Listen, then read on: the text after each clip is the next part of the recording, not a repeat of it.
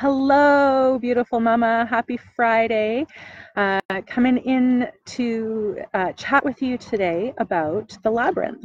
The Labyrinth is one of my favorite tools for helping to quiet the mind, to get still, and to really connect with the wisdom within.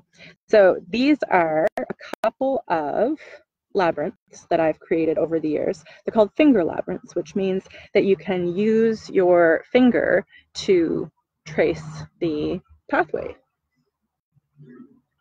Okay. And at first glance, some folks might think, that a labyrinth kind of looks a little bit like a maze because of its twisting pathways and that sort of thing.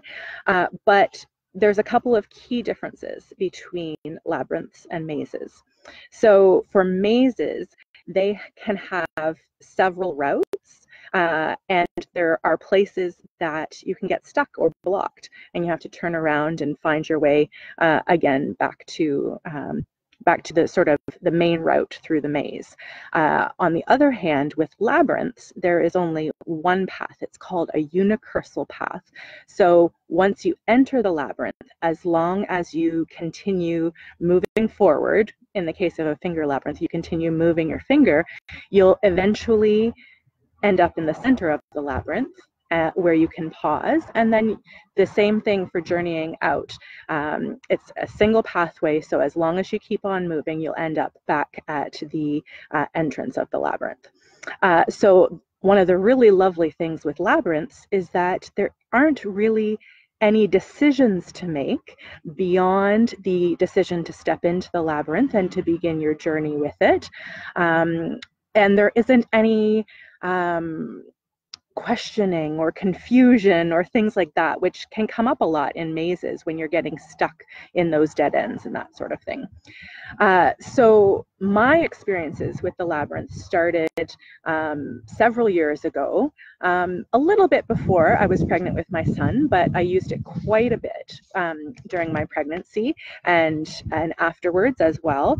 And for me, just in general for the labyrinth, I find it so fantastic as I'm tracing it with my finger that it just really helps to, I want to say, distract and quiet my mind a little bit. So for me, I live up here a lot, and the mind can be really loud.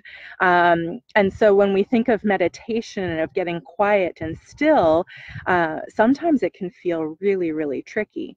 And so the labyrinth is a great tool to sort of busy your mind in a productive or meditative way, so that you can get to that place of a little bit more quiet, where it's easier to listen to that intuition or to listen to your heart. In preparation for labor and birth, I really used the labyrinth a lot for creating more connection with that intuition, because as I mentioned in one of my previous posts, which I'll post in the comments below the live when I'm finished here, it's called Into the Unknown with Confidence. I really came to a realization during my pregnancy that pregnancy and labor and birth and breastfeeding and mothering, there are processes that are really rooted in instinct and intuition and inner knowing, and those are right brain processes. And oftentimes when we're getting ready for new experiences or planning for new things that are coming our way, we do a lot of learning, and that's more mind focused, more left brain focused, if you will. So the labyrinth is a really wonderful tool for connecting with the right brain, with your creativity, with your intuition, which can be a wonderfully supportive way to prepare for labor and birth. During labor, I actually had this finger labyrinth with me, and this is one that I made just out of an air drying clay. So it's one that I'm able to, when I'm using it, I'm actually able to close my eyes as I go in with my finger and follow the pathway. And so during labor, it was a really lovely tool for focus, helping keep me in my body and helping to manage pain through those processes. Let me see here. Just looking at my notes that I made before I got started today. So If you're curious about learning more about the Labyrinth, I will pop some links below to previous posts that I've done. I also invite you to explore and to access the Labyrinth Meditation for Mamas package. It comes along with a video that describes how you can draw your own finger labyrinth, and then gives you some ideas and processes for moving through using the Labyrinth as a meditation tool. And I also want to mention that the Labyrinth is one of the main tools that we're using for connecting with inner wisdom in the Enlightened Postpartum program. So that's getting started here locally in the Moncton area at the start of October. We're meeting for 4 weeks. It's a prenatal program. So if you're pregnant or you know of a pregnant mom in the Moncton or southeastern New Brunswick area, I'd very much appreciate you checking out the program and sharing it with pregnant women that you know. And with that, what we're looking at is preparing for those early postpartum days, those things that maybe we haven't considered yet, maybe the experiences that folks haven't told us about yet or we haven't learned about yet.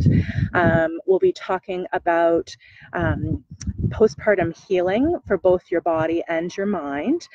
We'll get into a healthy start to your breastfeeding journey and digging into a deeper understanding around normal infant sleep and how it develops in preparation for some expectations that are aligned with really what's normal for babies, and then supporting you to feel more energy and more nourishment no matter how your journey unfolds postpartum, particularly no matter how your little one sleeps in those early days and weeks. And as I said, we're using the Labyrinth and some other meditation tools along the way to connect with that inner knowing and to connect with what's really important to us in this process of transitioning into motherhood. So all of those resources I'll include in the comments below. I hope you're having a most magnificent day, and take good care. We'll talk to you soon.